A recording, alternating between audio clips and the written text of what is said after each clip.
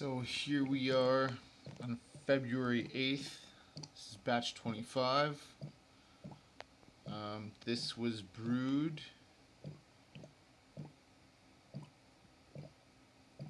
about 36 hours ago. This is a double, I will call it an Imperial IPA. It's an extract kit.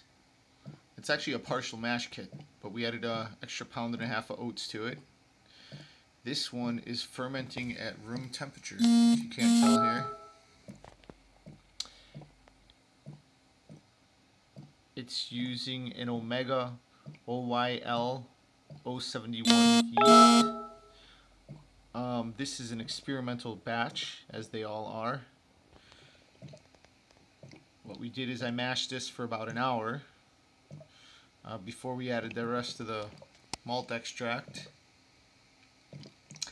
And then we amped it up a little bit with a couple extra pounds of some light and some dark DME to make it a really full colored IPA. It'll have a nice dry taste afterwards. It'll be very hoppy. So this is, like I said, fermenting at room temperature inside. It's a little too cold for the garage, even in the boiler room. Right now, this has been going like gangbusters. This fermenter, the blow-off, the airlock, I just cleaned it and replaced it. It literally shot yeast and hops through the airlock a little while ago. I've cleaned it up. It almost happened spontaneously. I was sitting here watching it when it blew off the first time.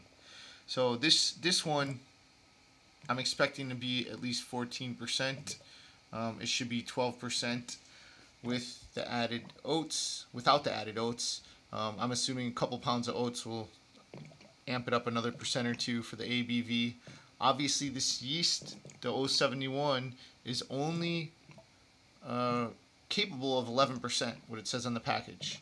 I'm assuming it's going to ferment a little bit more than that under optimal conditions. This is not 90 degrees in here, as it recommends. Now, I did something of an experiment. What I did is I took the yeast out of the bottom of a couple different batches of low ABV beer I had. One was the schnozberry wheat,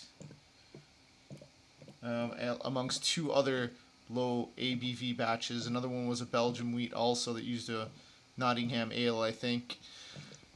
And I left about an inch of beer in the bottom of those waters with that yeast, and those also went into this wort right after I pitched the yeast. So it's got 3 or 4 different yeast samples in here out of a couple different batches of beer that I brewed. I can't remember what the third one was. Next time I do a high ABV beer, I may also add some extra yeast in there. Now, I could have made a starter. I realized this at the last minute that I really wanted to amp this up. So in went the yeast from, the bottom of a couple very good batches of beer. It should be perfectly healthy yeast. Those beers poured out nice and heady with a good foam on top, crisp, clean taste. So I know the yeast was still alive in the bottom. Gave them a good shake. Dumped the beer into the bucket after I hit it with the drill, the paint stirrer. So this is a good one. Once again, the details, just if you want to look at it, that is nowhere near my handwriting. It's not that good. Let's see what happens once this one is up and ready. It's probably going to bubble like this for another week, and then it'll calm down at about this temperature, and then I could potentially bottle it in 7 days, 5 days. If it keeps going like this, I'll probably let it rest for a week, for 2 weeks of fermentation, then 2 weeks in the bottling. That's about it.